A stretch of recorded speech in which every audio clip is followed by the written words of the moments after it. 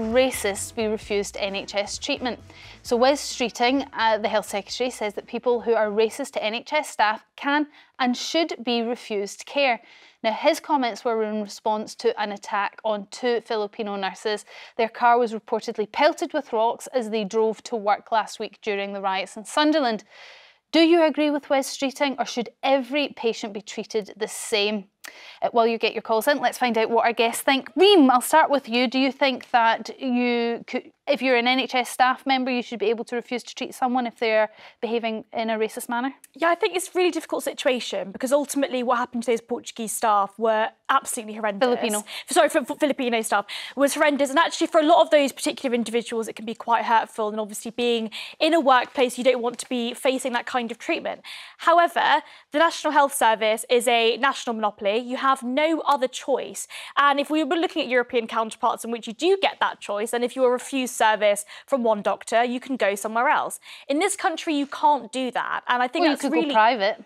You could go private, you have to pay. But this is not be racist. No, but this is the point, right? Ultimately, those particular individuals won't have that kind of choice. And actually, I think if we're going to be talking about the National Health Service as though it's a, through the point of use, universal healthcare system, then it has to be that. And that includes horrible people. And I suppose we're talking about racists specifically here because of the recent riots, but actually are we going to expand that out and say anyone that verbally abuses a member of staff or anyone that uses language that the member of staff didn't like doesn't get treated? Is it a slippery slope? Racism is about dehumanising someone based on their ethnicity. And what we're talking about there was they were being violently assaulted. I mean, obviously it'd be ludicrous if those Filipino nurses were to treat the people throwing rocks at them. That would be deranged behaviour. It's a very basic point, which is if you racially abuse someone who's trying to help you, why on earth would they treat you? Obviously, if someone is seriously injured, they need to be treated regardless. They should just be treated by other members of staff. If you're working in the National Health Service, if you're someone who's working in extremely stressful circumstances, trying to save people's lives, trying to provide people with care, the very least you deserve is not to be racially abused based on who you are. And the point you made there about, I mean, I think, bless you, big fan of you, but I think shoehorning in privatising the NHS into this conversation it's about choice. It's a move. Right? Well, on that, I mean, obviously what would happen in those circumstances, you could just go to another hospital and just not racially abuse someone. It's not a monopoly. And because in most private companies say very clearly, if you abuse our staff, we will not serve you. And that is, it's nothing to do with a state. So if they went to a private healthcare setting and they racially abused a doctor, the same response would happen. I mean, the fundamental difference there, though, Owen, is that for a private healthcare provider, you are not forced to give them money. Everyone, no matter who you are, whether you're racist or not, you are paying tax towards the National Health Service. You're paying for it anyway. It doesn't give you unlimited rights to treat people or to break the law. By the way, that's what we're talking about. Just be clear.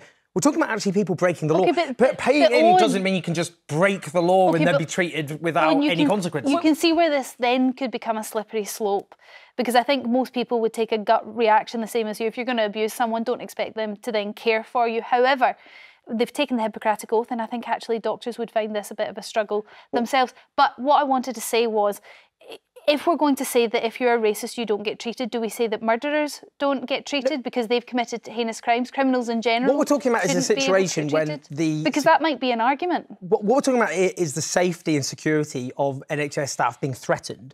Obviously, I'm not saying if someone's severely injured and they're racist and they're screaming racist abuse, they need to be treated. I'm not saying that shouldn't happen. Obviously, by different staff. I mean, the point we're talking about here is, if there are staff who are members of a minority who are being racially abused, should those particular staff be forced to treat patients, by the way, who actually may threaten their very safety themselves? Well, we have to define what racial abuse actually looks like, right? I think if we're talking about language versus what's happened in the UK, which is actually that physical abuse, that kind of throwing rocks. Well, they are fine. It was rocks at a car, so they are actually physically fine, but obviously found it a very traumatising experience. Look, I mean, they deserve to be prosecuted and ultimately locked up for what they did to those nurses. But ultimately, if they are sick and they are ill and they've paid into the National Health Service, they should be treated. We can't just let people off the streets. There are many, many horrible people in this country. That doesn't mean they shouldn't be treated. But what we're talking about here is, we're literally talking about staff who are minority staff from minority communities being racially abused. Should they be coerced into treating people. There are other staff who are available, but they should be told, if you're not seriously injured, you should be very clearly told if you're going to behave in a threatening way. Your interpretation of what Wes Streeting has said is interesting because I interpreted it differently. I heard, if you are racist in any NHS establishment, you will be refused treatment on the NHS. So no going to another hospital, no going to another doctor. I assumed what he meant was a zero tolerance approach. It's not possible to enforce that. You wouldn't, I mean, how would you do that? Well, you just say, no, sorry, you'll have to go private. Well, no, but, well, you can, I mean, that's, but you can go private. And that would be absolutely horrendous. But you could just drive to another hospital and just not behave in that way. You don't have to behave. You don't have to be a racist. No. Just don't be racist, basically. Just don't be racist in society. But Owen, that's so easy to say. That's so easy to say to those particular people. Look, there are so many horrible people in this country. We can't then refuse healthcare to all of those people. But no one's saying that. I think we're speaking at cross purposes. If you're directly racist to an individual who's trying to help you, then obviously they should not be forced to treat you, partly because it's a threat to their safety and their security, but also you've got to accept consequences in life. You can't behave how you want in a society. That's not how it works. If you decide to break the social contract, if you decide to break the law, which is what we're talking about here, you cannot expect to suffer no consequences. You have a responsibility. I think if you break the law, as in you are physically abusing somebody, you're destroying their property, i.e. throwing rocks at their car, then those particular people should be arrested. No. But we're talking about receiving healthcare and what kind of slippery slope are we going to enter into. I'm also of the view, by the way, that verbal abuse, as in using language, should not be illegal. It should not be illegal to say racist things. You don't think it should be? No. You don't believe in hate crimes? So no, I don't believe it. If I walked, let's just, I'll stay in my own line as a gay man. So if someone walked down the street shouting, I hate gays, let's kill all the gays, you'd be like, that's free speech. Yes, absolutely. You don't think anyone should be arrested for inciting murder? You're talking about these two different extremes, Owen, but ultimately we're talking about the language. So, I believe absolutely people have the freedom to use whichever language that they wish to. So you think, just be very clear here, you think 1,000 people could march through Soho chanting, I hate gay people, you're all going to hell, and there'll be no consequences. I mean, I'm saying this. But you are. No, I'm saying freedom from the law, but not freedom from consequences. Those particular individuals, if they were to effectively argue that they are going to hurt people, that's an entirely different situation. You could spend the whole day. You could spend the whole day marching around. What we're speaking about. No, I don't think we are. We're talking about. I mean, that's absolutely. Okay, you're hanging about on the definition of freedom of expression. Freedom of expression. Susan from Lancashire. What do you think? Do you think if you are racist in an NHS establishment, you can be refused care? Well, I work in the NHS, and there are signs all over the hospital saying abuse shall not be tolerated, will not be tolerated. And what happens when someone is abusive or is racist? Well, we have security, and then if it gets out of control, the police are called. Which makes sense, but when somebody is very ill and needs treatment, are they refused treatment on the basis that they have been abusive or racist? Well, if they're very ill, I mean, you would treat them. My husband was a doctor in the NHS for 40 years from India, and I can't imagine him refusing anybody treatment. He'd just rise above. But they shouldn't have to put up with any sort of abuse when people are trying to help you. And I think they're hypocrites if they're racist. I've had it said to me twice recently. Never had it in 40 years, but for two people telling me they're racist, and yet they were quite prepared to come and sit and see a doctor from overseas, so I think they're hypocrites anyway. They're telling you that they are racist? Oh, yes, quite openly telling me. People are getting emboldened. Racists are getting emboldened in this. They're getting emboldened in this. Look, I mean, racism is horrendous, and I think that this caller's husband was incredible to be able to serve all of those different people. Ultimately, we're thinking about the question is, if this particular individual is a racist, should they be refused service from the entire National Health Service? No one's saying well, that's not. No, that was my interpretation of it, Owen. But your interpretation of it was you could just go to another hospital. Well, you've got an NHS number, so they would be able to track that number and say, "I'm sorry, you've." No one's proposing that, and that would obviously be absurd. Obviously, everyone, regardless, if you've committed a crime, you mentioned murderers, everyone's entitled to healthcare, and everyone needs to be treated. I believe in that. Otherwise, you basically imposing a death sentence on various people, which I don't support. Everyone needs to be treated, But if you are someone who walks into a hospital and you racially abuse people trying to look after you, you should not expect them to provide you with healthcare. And if you don't have a serious injury or ailment, you should be expected to be ejected from that hospital. I mean, this is basic common sense. And which sounds like how it's sort of working at the moment. Susan, thank you very much for your call. Tim from Merseyside, what's your thoughts? If you make a racist comment towards NHS staff, you should be refused to be treated by them individually or by the NHS in its entirety? Right, it's actually moved on a bit since I first called through this here. I thought the debate was about should anyone who was guilty of racist offences against NHS staff be refused NHS treatment altogether. Well, see, that's another way of interpreting it, Tim, and what's your thoughts on that?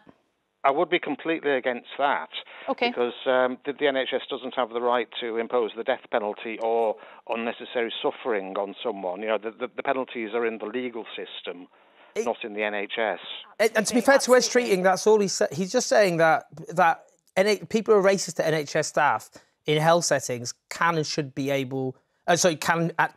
turned away from care. Yeah. It doesn't mean like... But I think that's turned open away to from interpretation. Care for everyone, or is that turned away from care from those particular doctors? Which I agree with Owen. I think that for those particular doctors or nurses that have been racially abused, they don't have to physically tell those people that they cannot... They can effectively refuse service.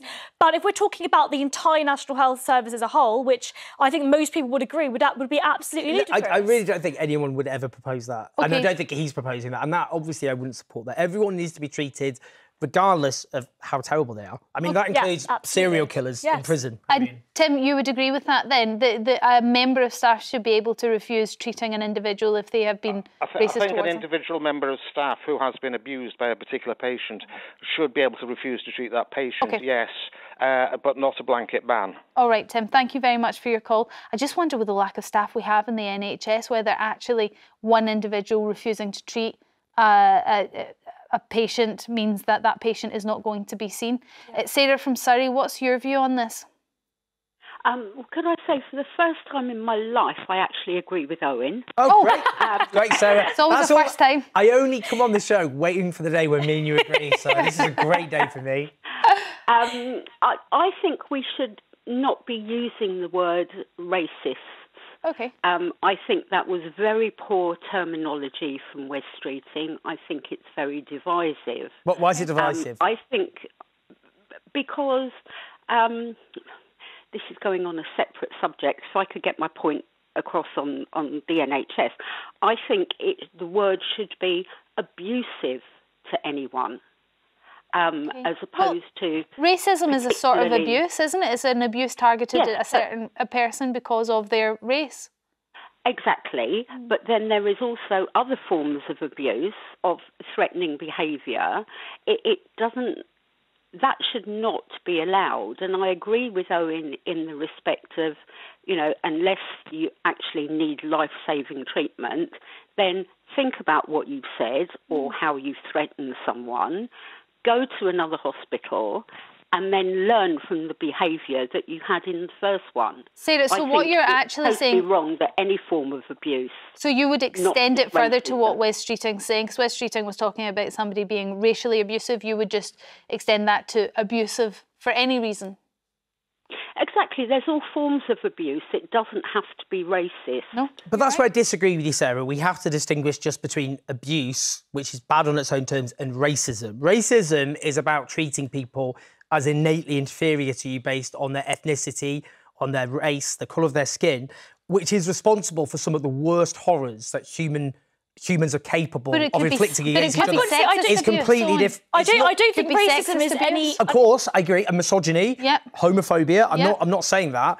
But racism itself, racism is about, which, you know, throughout history and in our current context, is about menacing someone to their very core. It's about them as a human being. I'm not sure that racism in itself is any worse than any other kind of abuse. I mean, I don't think if somebody calls me something very terrible about my Moroccan heritage, that's any worse than anything else they could say about me. So you don't think... So do you think... I mean, if you look at the rise of, like... I mean, just... Why? It's like the rise of us, we just go, well, actually, there was no difference there between people calling each other idiots and then people calling Jews anti-Semitic. That's about the language, isn't it? We're talking about language. It is, but but you language reflects attitudes. It's about treating people as inferior. What about sexual abuse? Because we hear that quite a lot from NHS staff. They're being sexually abused by patients. Yeah, I mean, I think most people would say it is absolutely ludicrous to say that any doctor that is being sexually abused by a patient then has to forcibly treat them. I think that's absurd. I don't think anybody's saying that. I think it's also absurd to say that those particular individuals, if you're a racist, or if you're a sexist, if you're a homophobe, you should be refused from the NHS altogether. So I think both of those extremes are absurd. We have to distinguish between, I mean, you're right, misogyny itself. We look at male violence against women and girls. 1 to 2 women killed by a current or former partner every week. 85 to 90,000 women raped a year, 400,000 sexually assaulted. The way men speak about women is linked. It's the way men speak about women is part of that continuum. And that's why I'm saying it's different from racism or misogyny or indeed homophobia from just abuse. Abuse is being rude to people to an extreme. I wonder whether NHS staff should be able to put up with that, should have to put up with that. We're not saying that, but you have to treat them separately. Thank you very much for your call. Heather from Gwynedd, what's your view on this? Right. Hello, everybody.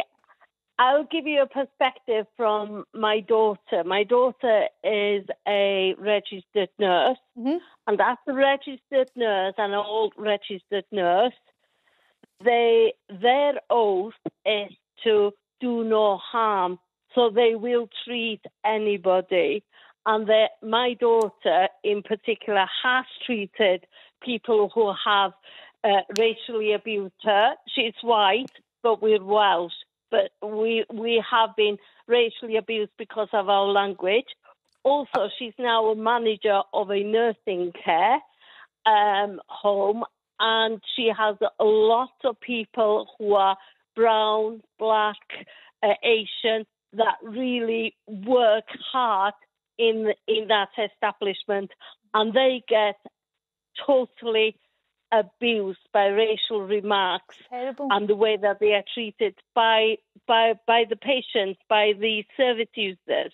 And I suppose she will not accept it. She will not accept it. She won't refuse treatment, but she will take them up on it because they have capacity.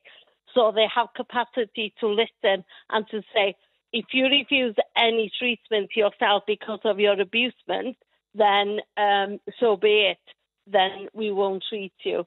So, you know, it usually comes to the end that they want to be treated, so they will apologise. So what's interesting here is actually we're speaking about this from a perspective of sort of outside looking in, but actually maybe if you're a doctor or a nurse, you see this debate in a very different light, having taken the Hippocratic Oath and doing the job for the reasons that you do. Heather, thank you very much for your call. Thank you for all your calls on this. We're actually